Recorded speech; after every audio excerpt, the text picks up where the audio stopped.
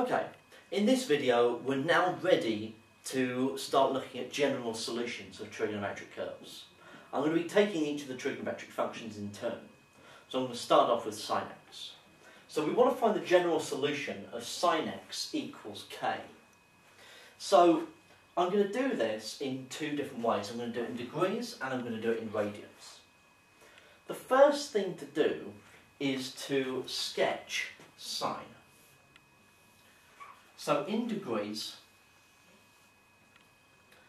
sine looks like this, between 0 and 180. Okay? Now if I'm going to solve sine x equals k, k is this value on the y-axis.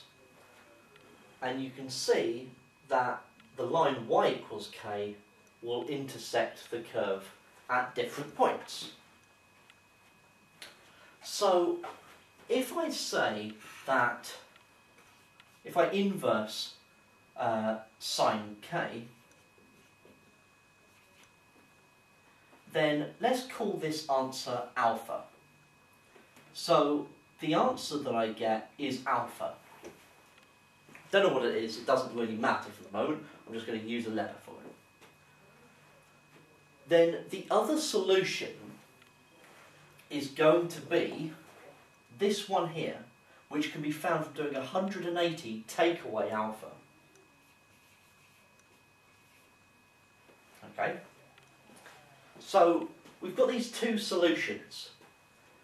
Now if I am looking for the general solution, what that means is I want to write down an equation that will allow me to generate any solution I want. So if I want it between 0 and 100 pi, or 0 and 3,600 degrees, for example, then I want to be able to find a way of generating all of those. Now, I've got the two answers that are going to keep recurring, the alpha and the 180 minus alpha between 0 and 360. Now, if I add 360 to that, I will get the next solutions along. So if I add 360 to both of them, I will get the next solutions along. If I take 360 away from both of them, I will get the solutions next to the left. If I add 720, so 2 lots of 360, I'll get the next solutions along. Or 3 lots of 360, the next solutions along. So I want to be able to add multiples of 360 to it. And so we can say that x in general will be 360 times n for some value of n. N could be 1, 2, 3, minus 5, minus 7, whatever. So an integer plus that value of alpha. So I'm adding multiples of 360 to alpha. And I'm adding multiples of 360 to 180 minus alpha. And these are the equations that I need to be able to work with and know.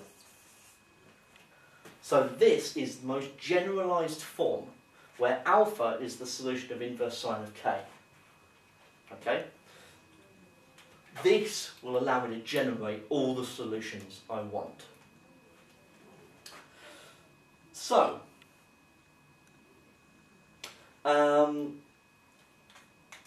what about in radians? It's much the same story. It's exactly the same concept. There's my value of k. Oh, and by the way, it doesn't matter if k is positive or negative here, if it's above the x-axis or below. It doesn't matter. Still the same equations. 2 points, okay?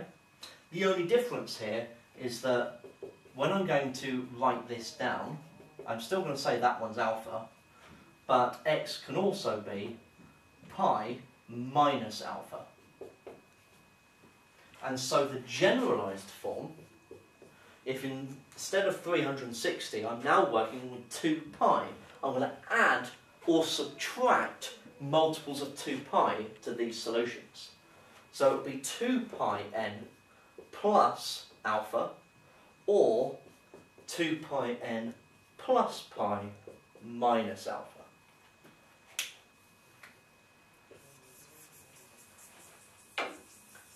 So for sine, you require 2 separate equations, okay, to find all of the solutions. So make sure you know these in order to solve these types of problems. And I'll show you an example of how it works in the next video.